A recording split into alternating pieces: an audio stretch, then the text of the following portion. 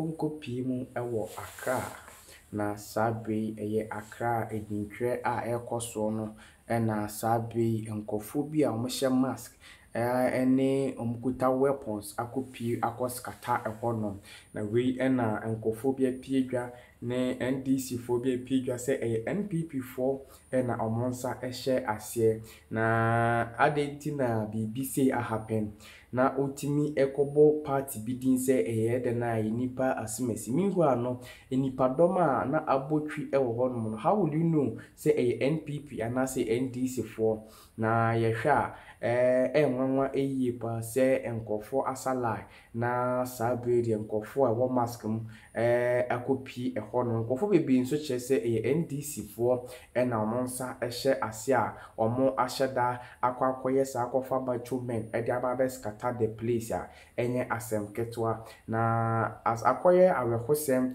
ama enkofo bebi won ma omabohu se impo ombekwa akotwe omu edin yenko nkuti report from that place ye kan ho asem no na yihunu de ekoso ewo eho famo frintinti mantemo na yemfamo branka pumpune mantemo na enra ade achi enra we kra de enra kra na ade achi be no numa homache de na ade achi anesa na achimota abonten so na wawoni tuase sede ya na dom gitwi ekogu miam ya hodo no mo chochurudi no obi asori anopa akwa ya owa atwene emu atwen ya sa abato komisar ya krachefo no mranche de maba wa ne beba no maba be chochuru mu den omuguso omudi line mu no a se oma edi asem ne siye oma ntikutabe oma ntijabe de omu ya ne se mranche bi ahyehye ntade mumuruntum ebi akatakata wo manim atete asika mu ene we kuta ba we kuta sekan we kuta tuo we tese na fia kwakoye oso obi adwane epe baabi etewi ase na foforo pinu a epeprasia na mo kase de yantete achese nipa bedunum na epepra abata bi kra wo mu a no enkoda etuatua nofo ano eba se ye ne NDC chairman a owo Okankwe Central abaton pesua so ekyerese sa de course nyina no onfa sobo mo bia se MPP fo no a omo egu Okankwe Central ne mpotem no omo na hye kyere eye tintintirintisemu a ekofa we ne mu nyina ebaye opani Gregory Kwasia waye titire ni demendi si amanyuku no ewo Okankwe Central abaton pesua so enkyeremu a wode ema yen eni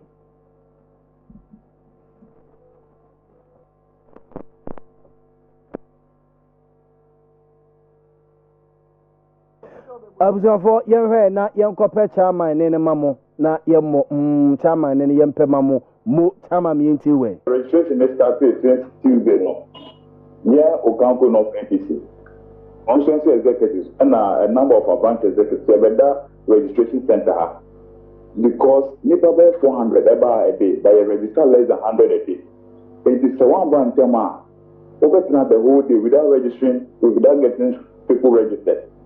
And see, yeah, the young say the better, say the better with me. I join the queue in them. And no, Sunday and up 5:30. Amen. To go and call for so people who are come to queue to be registered. To go almost so any day say asunto. Omo mo janu so ye che so mo e dey ask. In fact, it was an eyesore. And the omo problem ni say. Aben ayen yeba center in Temsa and to yen train to Ajecha laying Ayaba. And this is a proposal that came from the Okankwe North MPP saying they see there when the person incorporated this there no promise one better heavy.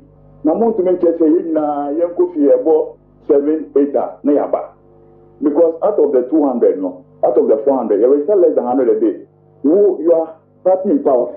Anytime you can get the issue to extend the registration. By then, the register, those people that we want them registered, we know the EC is so intransigent. Oh, no, only your call.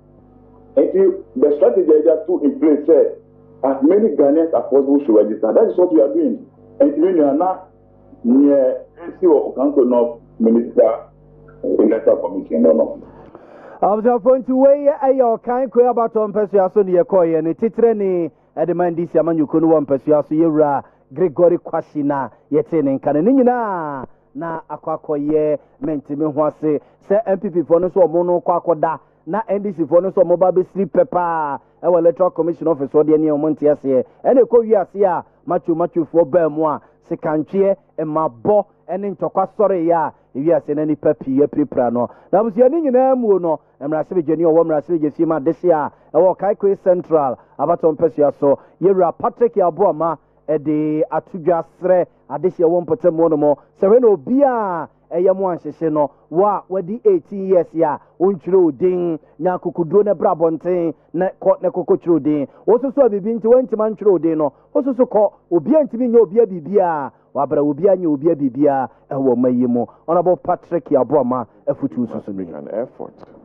because if the argument is that people are going to be disenfranchised because they will have to come from all corners of constituencies to the district offices. It doesn't affect only NDC, CPP, or MPP people. It affects everybody.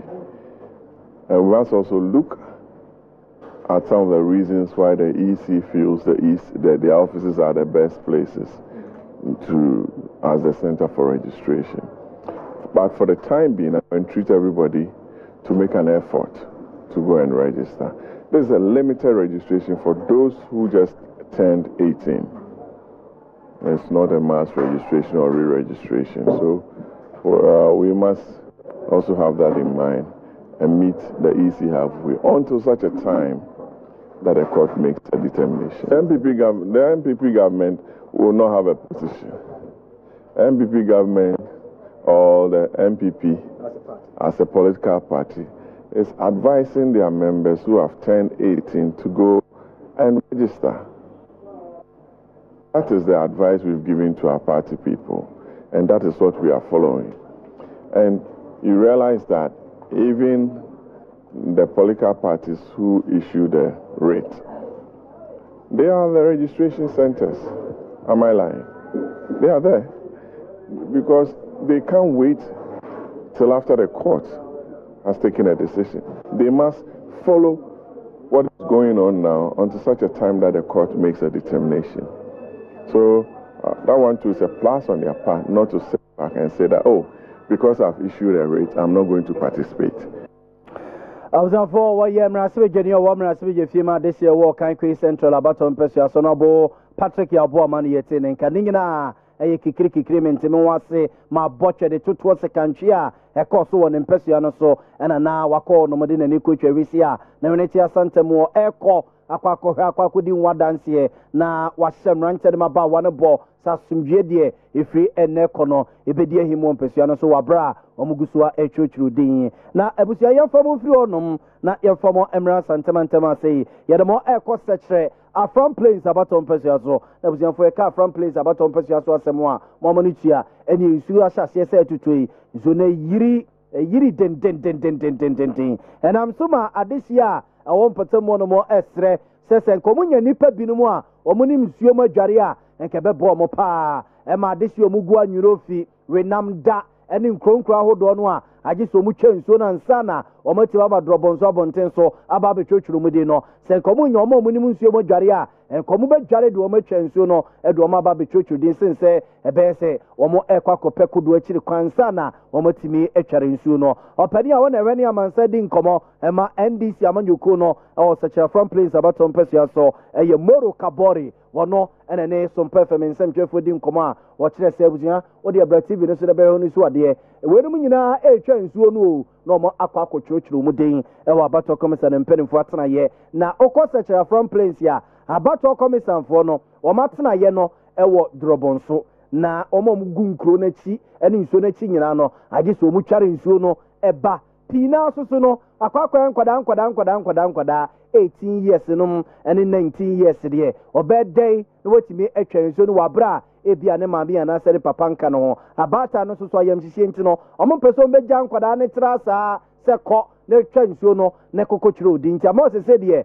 suo no musuo sese nkomunya wo mu a omo nim suo madware e bampotemo no maba be so nkwada no mu e do matwetwa nsuo no a enka bebo wo mu pa kabori one more ben ha no de emse muguso a kakra o metumi no wono ye de eye how kese the decision to centralize the exercise. When you say as this battle says families, you're complaining about registration that. But I feel some say strong in terms of the nature ama Jumadi ayedin. We say about 60 polling stations in the constituency. But in terms of community that comes, aggregation of communities and making constituency, we have about 179 communities. Over 130 communities hinterlands. I'm going to form the larger polling stations when it comes to parity, constituency. These are areas in na Sutobreno, one into me and Mahanum. And ama moving mobility of the people to the center now are very difficult. And those of us you call it centralize and decentralize exercise no. And it's a papa so pound mass when you know more that. And then you feel community. MPP chairman, vice chairman, obedi dance here. Yeah, party for go MP for kwa. Be so be similar to the minimum. Now when the Becca send and take that risk all the way to district capital just because of a voter ID card. Why not accessible? And then saying who be Ghana Education Service from the country. BC actually half of the constituency is centered B I was say drone papers, exam papers they call now papers they are two drone they are cool. Now between the drone and any power so much anything. I was going to weigh a pen in power or any man said in Komoma NDC Machomen. I was such a front place about on Persiaso. I was Santamantama say drop on so and fee we nam da and an important wasem and a year can say but TV this one I say bia okay on social media platforms out on so say Facebook Sompa 93.1 FM so and I say YouTube Sompa TV Ghana. I was your when is what dear a dom the chance when is no more abba betchumudi. It's a colana wadi 18 years wadi 19 years ne mammy bad time when yan banesa so non qua enco and aquaco fasem for a day abba NPP vice chairman a year such a front place and an importantamo a year Samson Buama on a sosonedia or the sosoni. And upon the nurse Nipano ba Atisansi free community Muntino.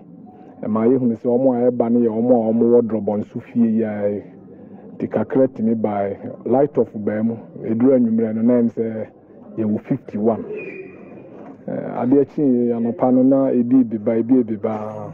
At the rest of the year, I will be doing 54, 55 but Ubi answer anyhow. And co ye my said the entire pese yano. Because me here last 2020 registration, now I know Shepa was such a front place.